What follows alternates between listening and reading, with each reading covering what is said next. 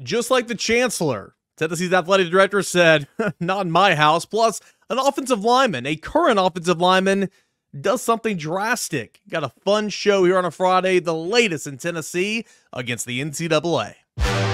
You are Locked On Vols, your daily podcast on the Tennessee Volunteers.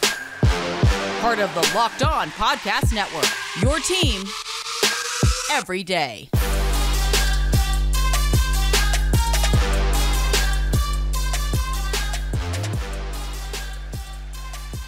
Good Friday morning, everybody. Welcome to Locked On Vols. I am Eric Kane. Glad to have you here on your commute to work, while you're in that treadmill, that cubicle, while you're running, while you're working out, whatever the case may be, getting your weekend started with us here on Locked On Vols. Can't thank you enough for that. Shout out FanDuel. Make every moment more with FanDuel Sportsbook, especially this weekend with the big game coming up on Sunday. Or actually, that's getting ahead of myself. Off week. Got the big Pro Bowl games. That's lame, I know, but the Super Bowl 58 is coming up next weekend, and no better time to put some coin in your pocket than over at FanDuel Sportsbook.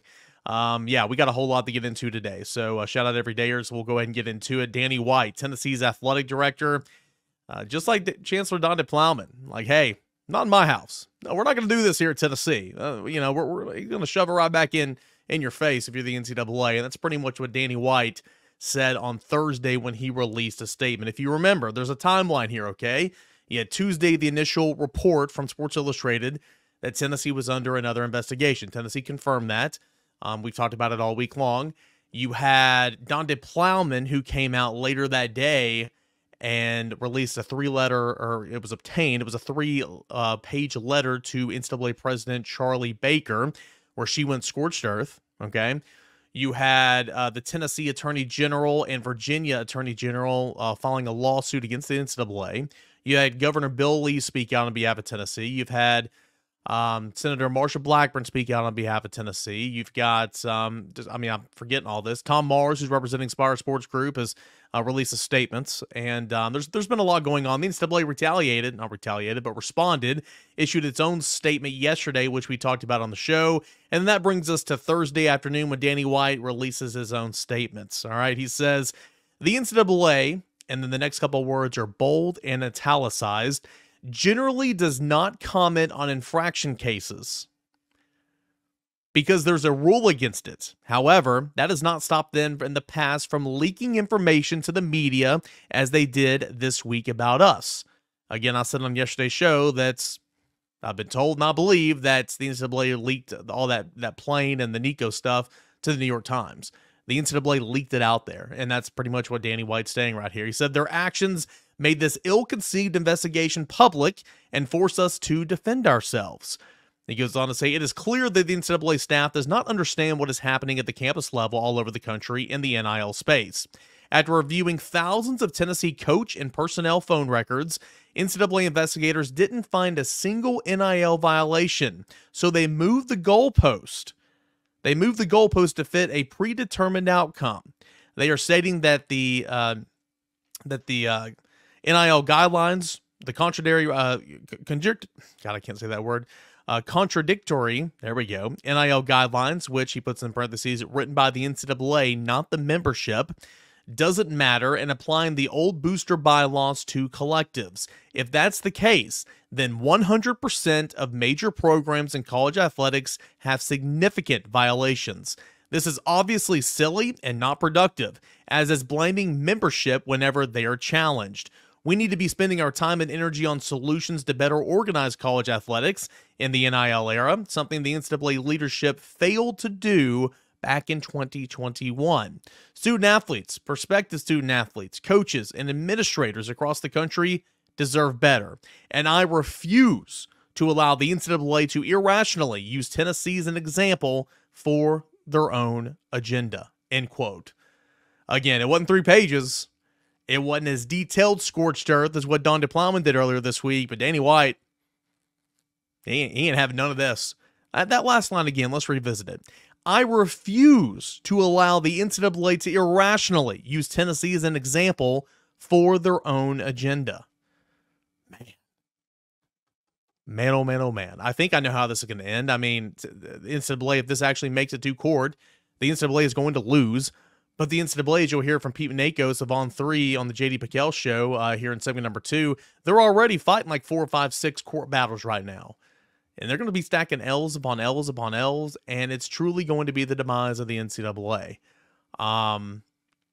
Man, this is something. Danny White, of course, getting in good favors from Tennessee fans, kind of coming to his aid, and on social media you saw all that on a Thursday afternoon, and it was good to see. And I mean, look at how organized Tennessee is. I mean, just so organized. And again, this did not catch them off guard on Tuesday when the SI released that report, right? I mean, they've been on campus. They know that they've been on campus. You've got Donna Plowman with a 3-page letter ready to roll. Okay, you have Tom Mars, who's representing Spire, with a ready-to-go statement. You have Bill Lee with a ready-to-go statement. You have all these things that kind of come one after another after another. Look at how well organized Tennessee is right now. Tennessee looks in control. And despite there being rivalries and college football fan bases across America that might not like Tennessee, I think, whether they want to admit it or not, right now this week, they've kind of been, rooting on and not only enjoying seeing the cloud over Tennessee's program, but the way Tennessee is fighting back.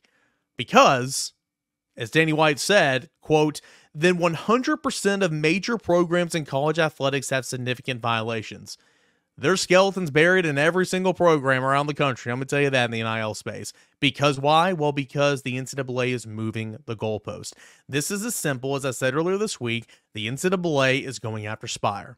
The NCAA is going after Spire because Spire has gotten so much publicity for the good work that it's done, being out in the front of the NIL space, having over 4,000 members, a member at one point in time, maybe still in all 50 states. And, of course, the big rumored name, image, likeness deal for Nico Iamaleava. This is simply the NCAA going after Spire. That's all it is. And they're trying to make an example out of Tennessee, but Danny White says, you are not going to make an example out of Tennessee, not on my watch. So things are heating up. As I said yesterday, the block thickens, and we'll see what happens. Also on Thursday, you have a current Tennessee offensive lineman, senior Jackson Lampley, has filed a declaration in the NCAA NIL lawsuit on behalf of Tennessee in support of Tennessee, essentially saying it was a 6-page statement that was obtained first, and I got the news from Knox News, Adam Sparks, who was on the show yesterday, essentially saying, hey, I'm ready to go and testify. If they need me, call me. I can do it. And he released a 6-page statement talking about his experiences as a collegiate athlete, coming in, being recruited prior to the NIL space in 2019, being here when NIL was instituted, and now on the back end of his career, he's about to be a super senior 6th year, talking about when he hosts guys on recruiting visits or anything, and he talks to prospective student athletes, the first thing they ask for is, what's the NIL package looking like? Can it benefit me to come here? But that's just kind of the nature of the beast right now, and that's what Jackson Lampley have called upon, will be testifying to, saying, I mean, that's where you are. That's where it is. That just kind of is what it is right now. And so Jackson Lampley getting involved. And you talk about the ultimate team player. I mean, you got a guy that's about to be a super senior, in-state kid. He's a legacy. His dad played at Tennessee, okay? He's never been a routine starter, everyday starter, but he's filled in. He's made a couple starts throughout his career against Vanderbilt in the regular season this past year and in the Citrus Bowl. Kind of does whatever the team asks him to do. And I'm not saying the team asked him to do this, but like this is just another example of like being an ultimate team player. So will be interesting if he is called to testify. He'll be a very interesting case study a little bit, because again, was in college before NIL, when NIL happened, and now seeing the effects in recruiting and how it's changed recruiting, instead of just being, well, I like the coaches, I like the university, I like the city, I like the program, I like the scheme, I like the NFL outlet, I like development. It's all that still is what Jackson Lampley wrote about in a 6-page statement, but it's also, what's that package look like? What's that NIL package look like? So again, we just continue to go day by day, and something new happens, and something new happens, and something new happens.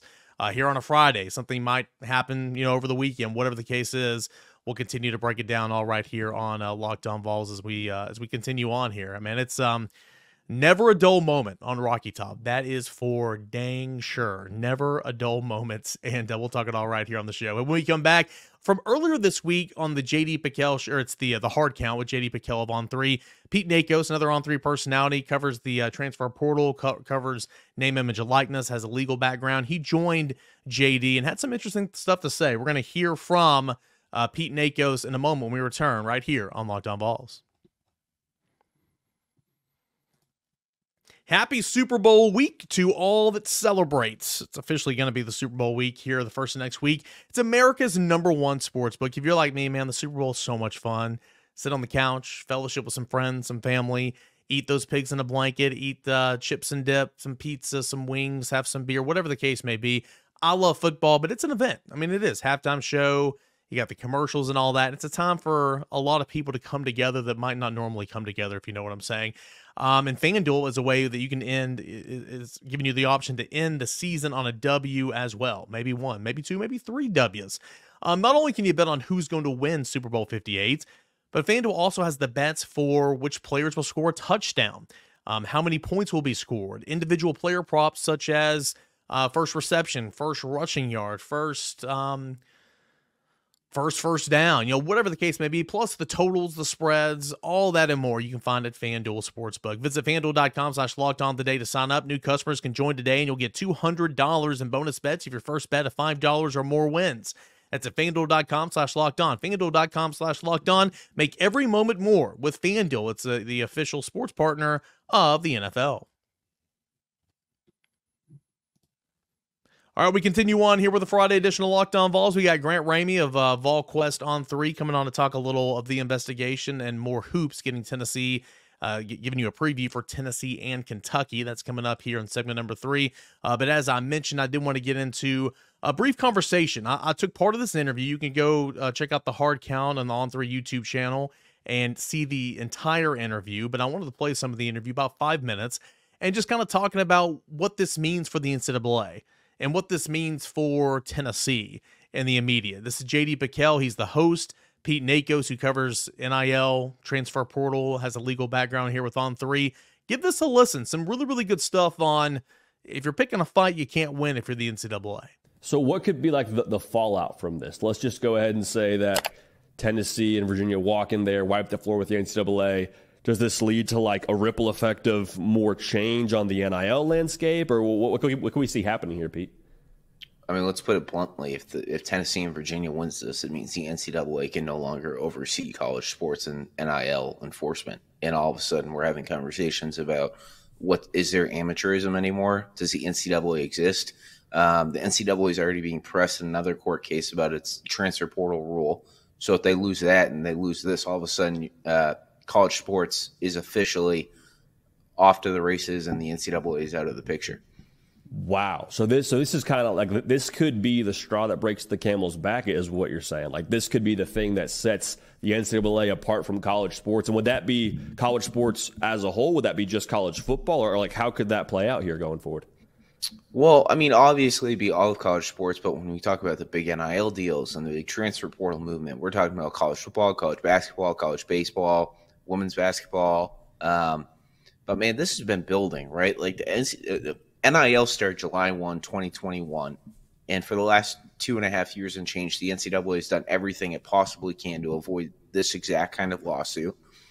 And now it is in this lawsuit, and we're going to find out what the NCAA can really push back on and have the court system views the NCAA. And the other thing to mention, and JD, let's get in the weeds real quick here, right? So we talk about antitrust laws. This is basically like the federal government overseeing monopolies and things of that sort. The NCAA has been hoping to get this antitrust exemption for years, and they haven't. And now this is all going to be put to the test in the courts.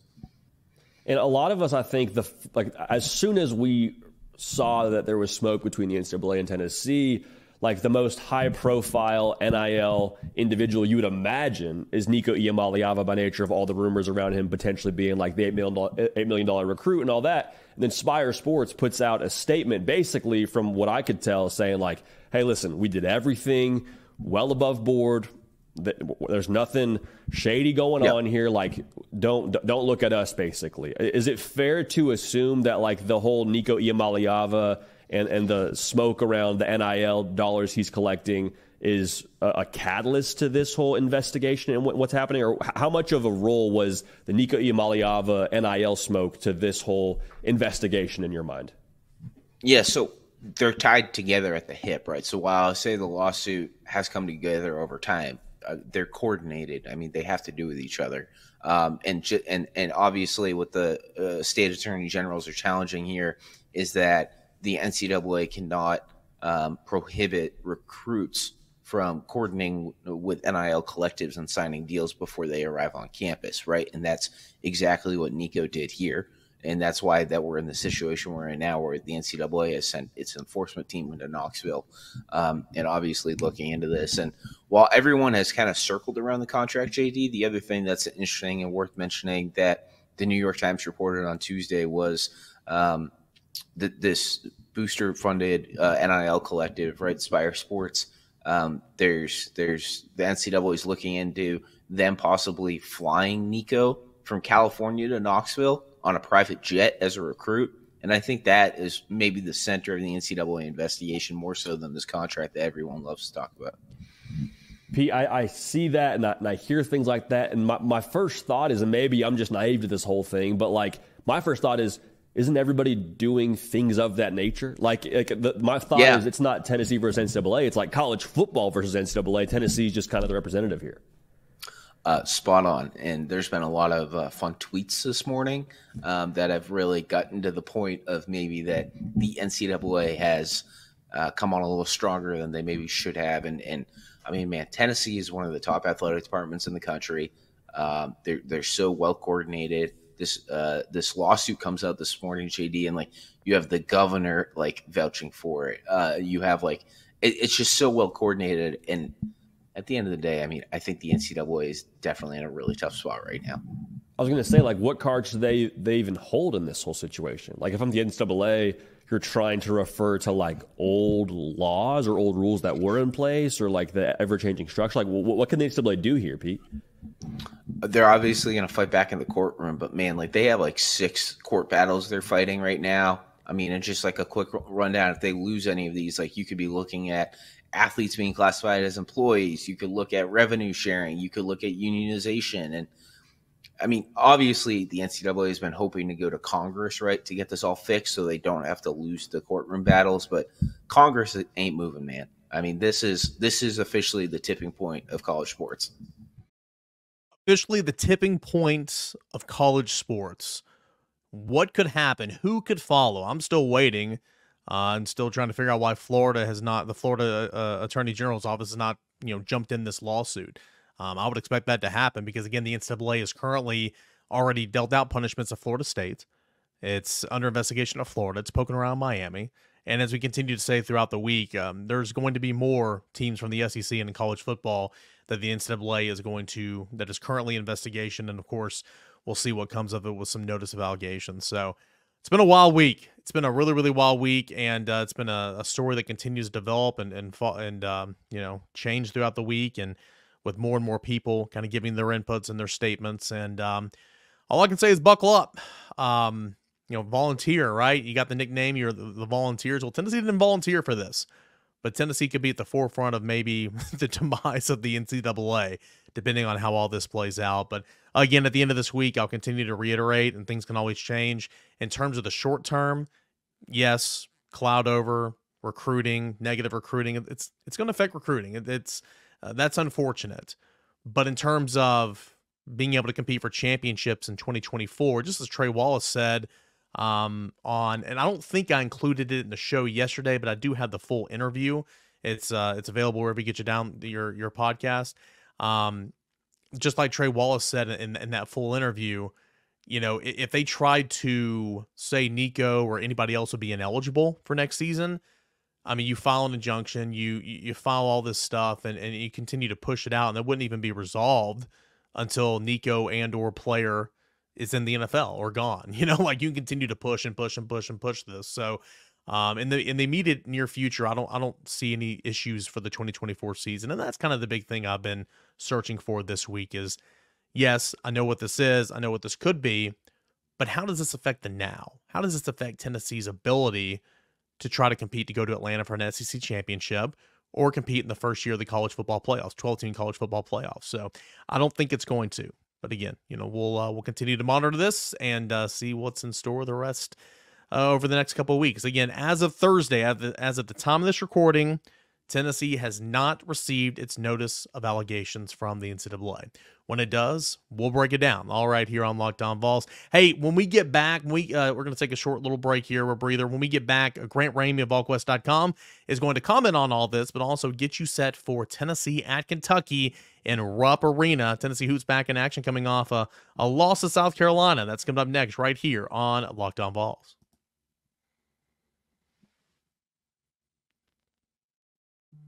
All right, we're going to conclude a Friday edition of Locked On Vols here, bringing on my coworker Grant Ramey, VolQuest.com. A lot going on with Tennessee this week. We're going to talk hoops with Grant, big matchup at Rupp Arena. But first, I kind of want to get your thoughts on everything that's happened this week. Grant, Tennessee, NCAA investigation. Danny White speaks out on Thursday. You got the joint lawsuit from Tennessee and Virginia. You got Donda Plowman going scorched earth.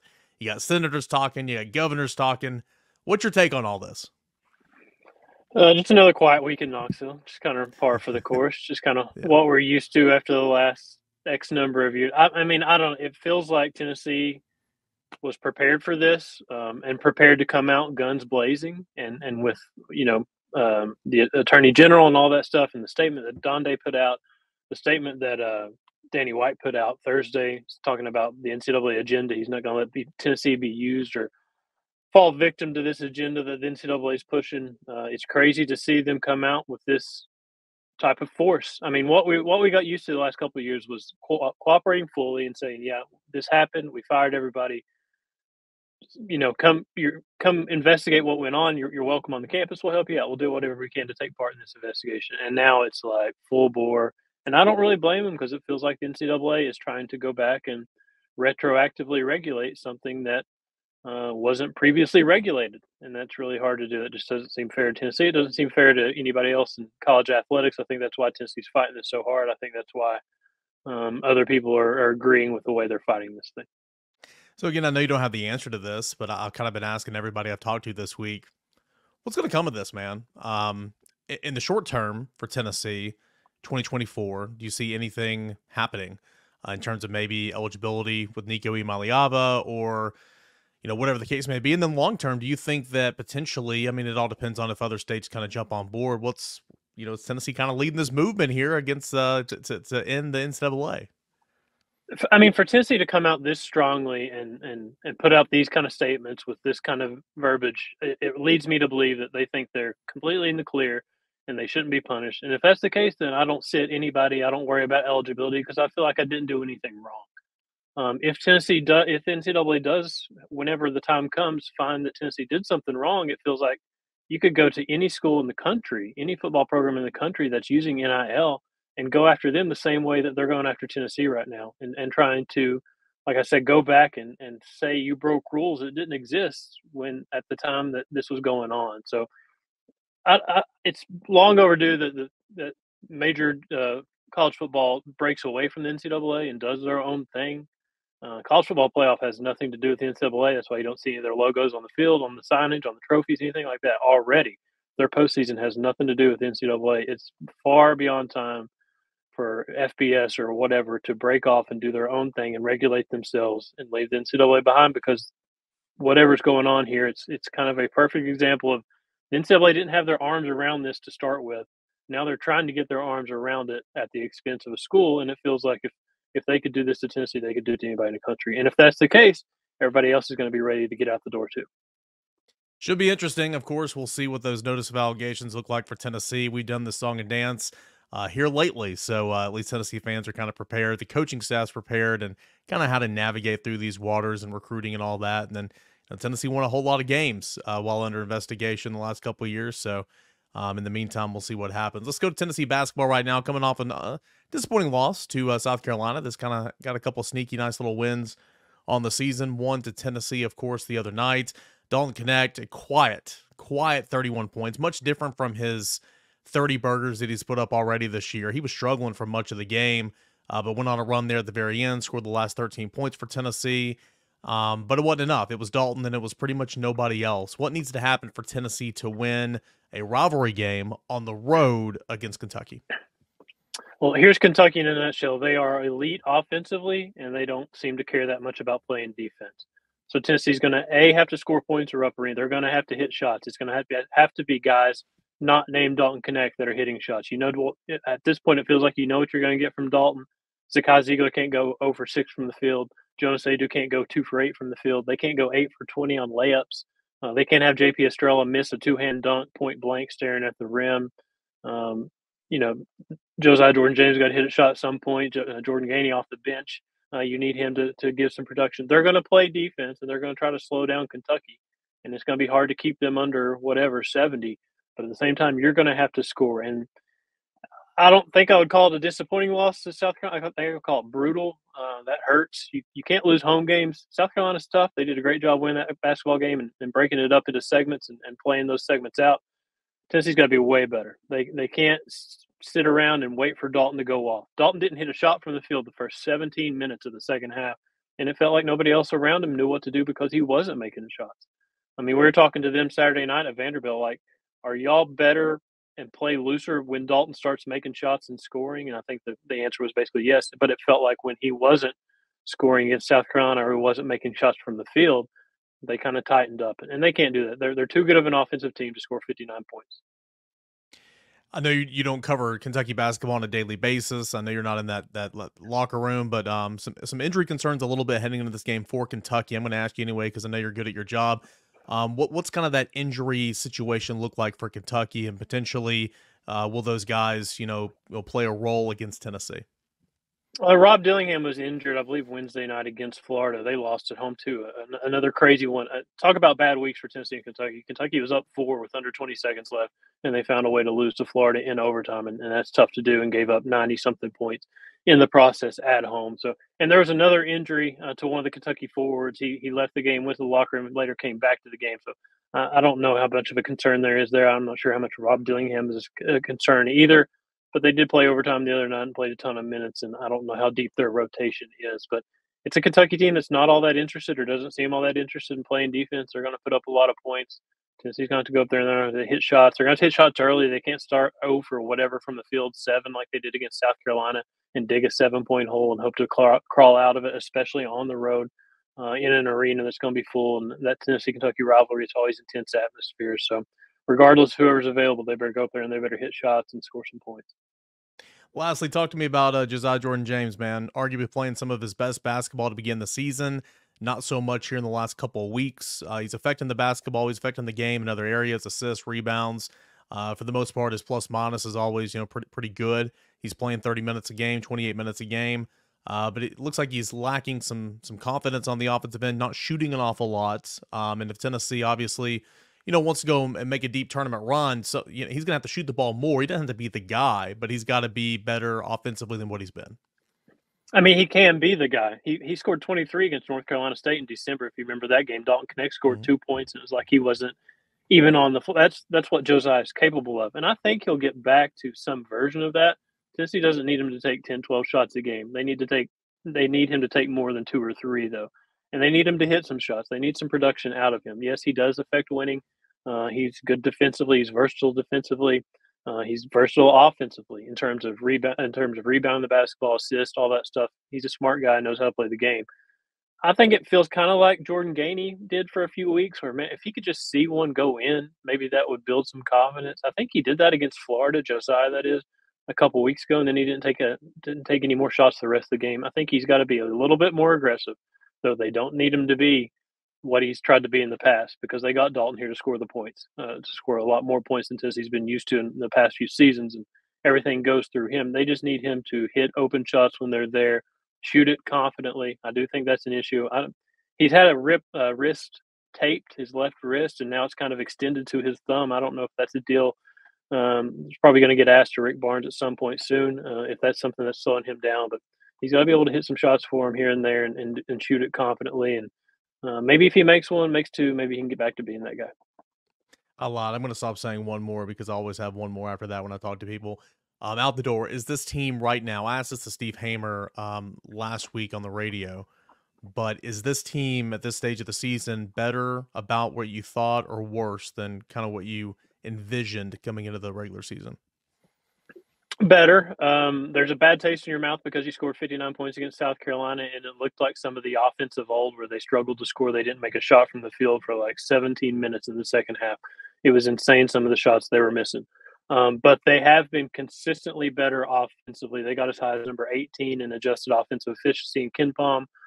Past teams were like in the 60s, 50s, maybe 30 at best. So they're a lot better offensively, and they have been that consistently more so than I thought. Dalton's obviously way more than I thought. I thought he was a good basketball player. I didn't think he was going to be this guy. And I don't think there's any reason to be concerned about the offense. And it could just be one bad day. You don't want to see that in a home game. But unless those games start to pile up, then you become concerned. But on top of the increased offensive numbers, they're just the same team defensively. I mean, they're still number 2 in adjusted defensive efficiency. They haven't given up anything on the defensive end while adding the offensive pieces. So they're better than what I expected because they score it better than I expected and more consistently. And they got to get back to doing that. Grant, appreciate the time, man. Thanks so much. And we'll all be following your work tomorrow night at Kentucky, Tennessee, and the Wildcats, 8:30 at Rupp Arena. Thanks, buddy. Appreciate it. All right, that is Grant Ramey, Volquest.com. Big thank you, as always, for tuning in and listening to Locked On Vols, watching Locked On Vols. Free download wherever you get your podcast. Subscribe and watch on the YouTube channel. It's been a wild week, and I'm expecting it to be a wild weekend. More and more people will talk. More and more statements will be issued. We'll see if Tennessee gets that notice of allegations. I still think it'll be within the next 2 weeks, but we will see, and we'll cover it all right here on Locked On Vols. Until then, enjoy the weekend, stay safe, and we'll talk to you again on Monday.